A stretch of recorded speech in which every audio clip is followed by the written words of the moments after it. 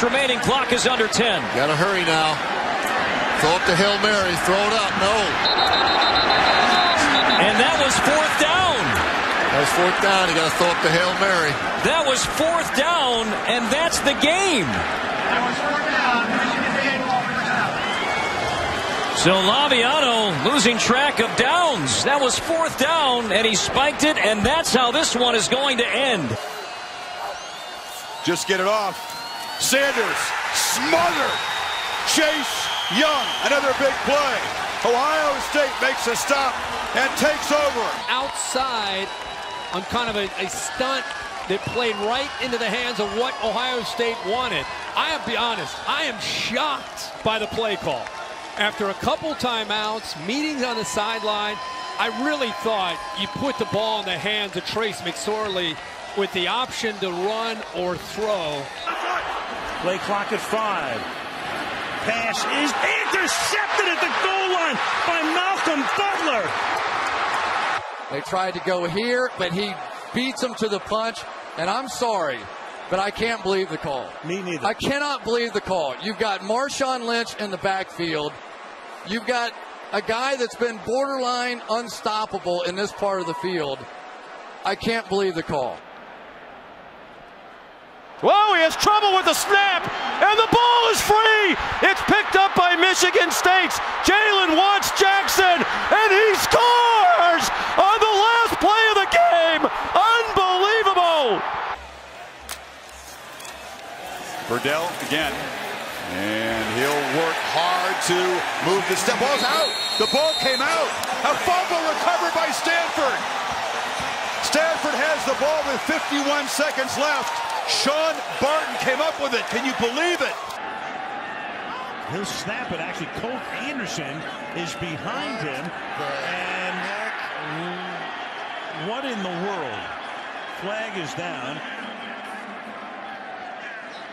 There's absolutely no way possible that they should have snapped that ball and tried to sneak it. There were 3, 4, 5 guys around 2 players. That was insane. I mean, you got a guy on either side of him. What are you doing here? I mean, they don't even try to run a play. We've seen a lot of bizarre stuff. I've never seen anything more bizarre than that. What was the plan? I don't know. I mean, completely nuts. Jefferson is nailed as he lets it go. It's caught! Tolliver with 1 second left. Get your field goal team on. You have to get your field goal team on. What are they doing? You don't have time to ground the ball. What are they you gotta doing? Run a play. Game over.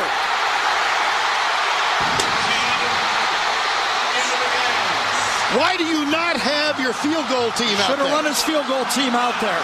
My gosh! I think they waited too long on 3rd down to call a timeout also.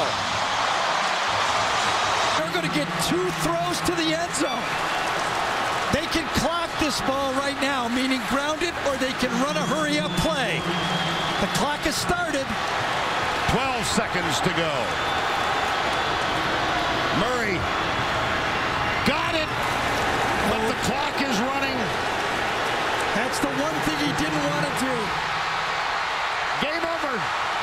Right here, that's the guy they want to try to attack. Here's your ball game. 4th down. Desperate times. Oh, he tried to lateral it. He was trying to lateral it to Sanders, and instead it goes down to the ground. Wow. They were going with the old hook and ladder on 4th down when it looked like the catch would have been right at the sticks. Are you kidding me? I mean, Sutton gets the 1st down. Could they have caught that and clocked it? Well, they could have. They could have potentially do it. You know, they say like 11 seconds to be able to convert it, get everybody lined up. With that much time, they could have clocked it. But I tell you what, if they could have converted that with Booker leading blocking, that's a house call. If they could